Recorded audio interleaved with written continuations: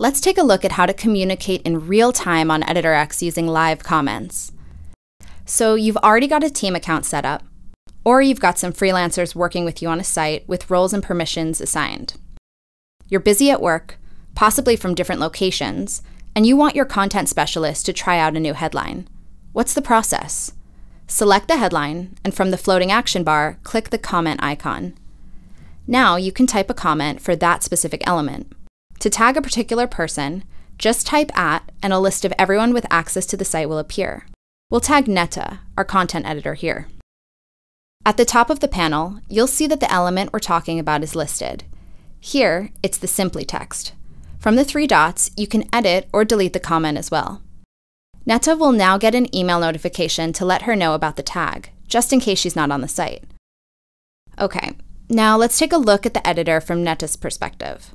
Once she selects the comment here in the Comments panel, the element referred to will be highlighted. Since comments are page-specific, there will be a list of separate comments per page. Netta can now edit the content, reply to the comment, and resolve it if she wants. The drop-down menu lets you filter comments to present open or resolved ones. And you can choose to just view My Comments, which shows ones you made yourself, any discussions you're involved in, and any comments you're tagged in.